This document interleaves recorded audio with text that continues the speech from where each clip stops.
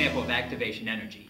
This track acts as a model for chemical reactions and their need for activation energy to get them moving.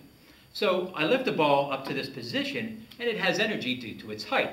But it doesn't do anything until I added a little bit more energy to it. And I can do that by pushing it to a higher position and then releasing it, and it rolls down to a lower position, releasing its energy. Well, activation energy in chemistry is the same way. If I take a match, it has stored energy through the chemicals that make it up.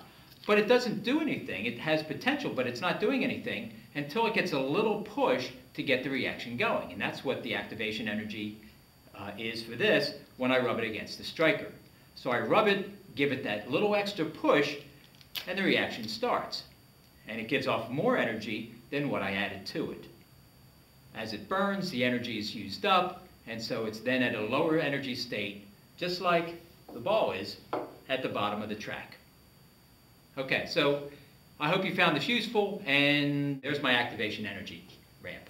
Okay? Thank you for watching. Bye.